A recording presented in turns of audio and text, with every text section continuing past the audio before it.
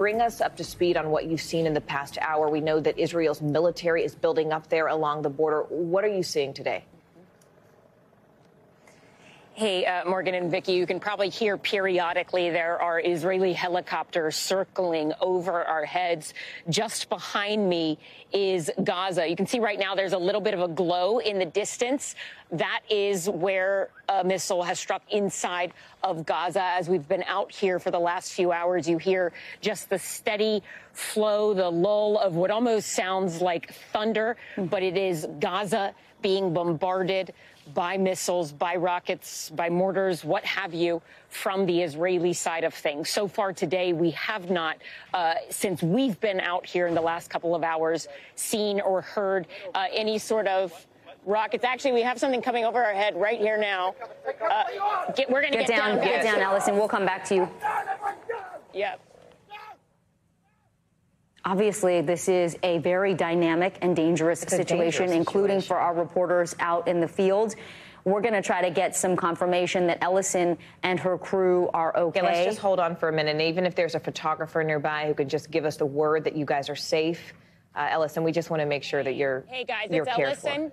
It's okay, Ellison down here. If you guys can still hear me, it's Ellison. We are all right. We are on the ground right now taking cover, which this is what you do when you hear something like this, is you get as low as possible and seek some shelter nearby. We have some of those locations that we'd specified out near here. This is, I think, just for our viewers to know, a reminder of how quickly things can change. So what we are doing right now, we all have our protective equipment on. We're as flat as we can possibly be on the ground here as we wait for this to clear. We'll stay down for the next couple of minutes to make sure there's not any sort of shrapnel. But this is the situation on the border with Israel and Gaza right now. And this is the case of what Israeli civilians are dealing with inside Gaza. We know it is much worse. They are being heavily bombarded there, oftentimes without any access to a shelter or some place to seek safety. So we're going to stay down here for now, guys, just to make sure that there's no shrapnel that falls in this direction. But everybody here on our team is okay and safe and has sought shelter. Ellison, that's the most important thing. Please continue to stay safe. We will keep your picture up so that we can still hear you. I want to make sure that you're doing okay. We're seeing lights and what looks like bomb going off in the background. If you saw the sky, it lit up there in red on the top right portion of your screen. Ellison, we see lights and some activity there in the background. I know that previously you were reporting that you had seen tanks coming up. Are you seeing more military tanks there along that border? Yeah, we have seen that throughout the last couple of days where we've been given the clear from our security and our team that we're okay to get back up here. So I'll keep reporting and stay with you guys if you guys want to stay with us for a little bit longer. To answer your question, yes, massive amounts of military equipment, tanks moving over the last couple of days. We saw more of them today as we were driving towards the direction of Gaza.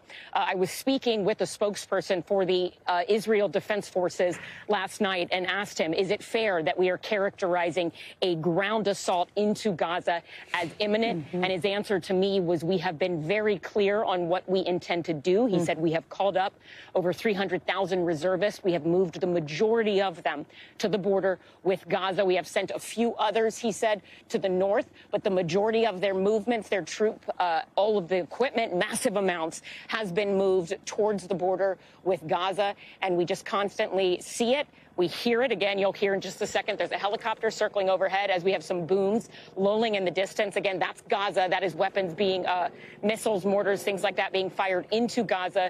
Not in our direction right now, other than that one a minute ago. For the most part today, we have seen it going towards Gaza. And when we watch the horizon, you see just again and again these little pockets, like the little lull of orange smoke over there where something has hit inside of Gaza City. A plume of smoke will explode, and it's just constant all across the horizon into Gaza. The UN says right now there are close to 800,000 people displaced inside of Gaza. Remember, those civilians have no way out.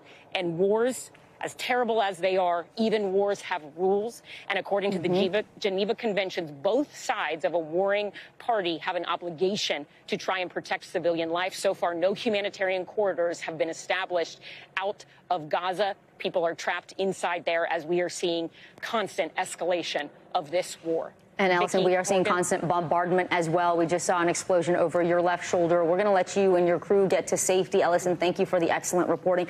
Thanks for watching. Stay updated about breaking news and top stories on the NBC News app or follow us on social media.